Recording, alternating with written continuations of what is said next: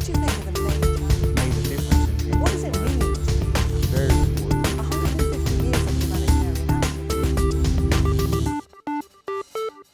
I seek to document reality, what's going on, what the problem is, so that people can talk about it. I seek to create images that when you are having your coffee at your favorite restaurant, you'll get to see this shocking image and brings you back to reality. So I seek to shock with my work. You live in a city full of aid agencies. How do you view their work? Is it useful? Their work is useful to an extent because they supplement what the government does and they access areas that the government is not existent.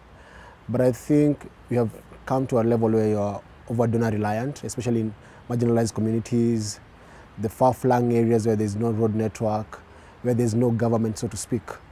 And that means that the citizens don't know any other person who is going to help them apart from aid agencies or the churches or church agencies. And so on the flip side is that the people cannot hold the government accountable as long as they have water that was drilled by an agency, or as long as when there's famine, the agency is going to come and provide food. I think generally, as in my thinking is actually we shouldn't have aid.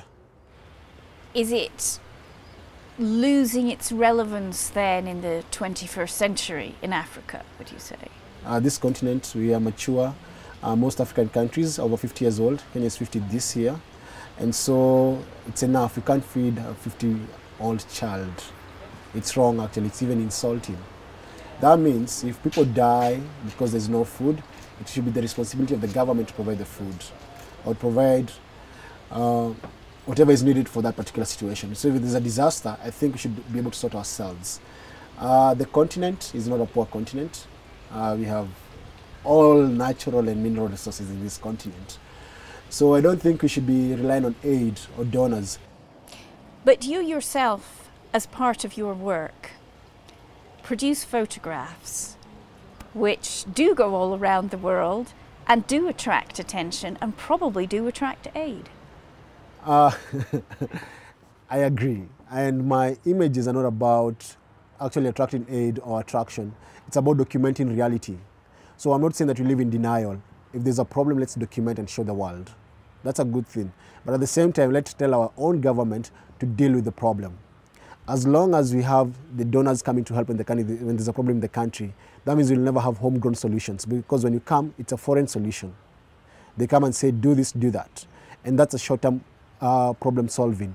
We need long-term eradication of poverty, hunger, preventable disease. And in countries where we have so much money and our leaders earn ridiculous amounts of money, then we should be able to actually solve our own problems. So the solutions lies within. You're quite critical of aid agencies. So I'm just wondering, looking to the future, whether you see any space for humanitarian workers and people like yourself to work together.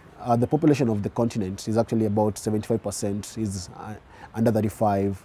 The continent is becoming younger and younger and younger and younger. We have a new mentality, we have a mind shift. We have no colonial hangovers because we were not colonized, and most likely our parents were not born under the colonial government, so we are free. And so we are ready to work in mutual respect. We are ready to come up with those solutions together, not someone sitting somewhere in Washington or London or Paris sending us a document saying that this is what you should be doing at any given time. Have you ever yourself been the beneficiary of an aid agency?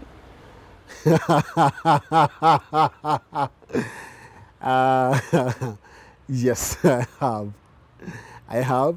I don't think it's charity. They don't just give because they want to give. They give because they want something from the continent. They give because they want to look good. They give because maybe they have this colonial guilt of what they did in this continent. So I have to understand that. And at the same time, if it's going to advance the good of my continent, then I'm going to take the money. But there must be mutual respect. I'm a father of 3 kids, and my kids will go to school in this country, and they're going to work in this country because we need to build our own continent.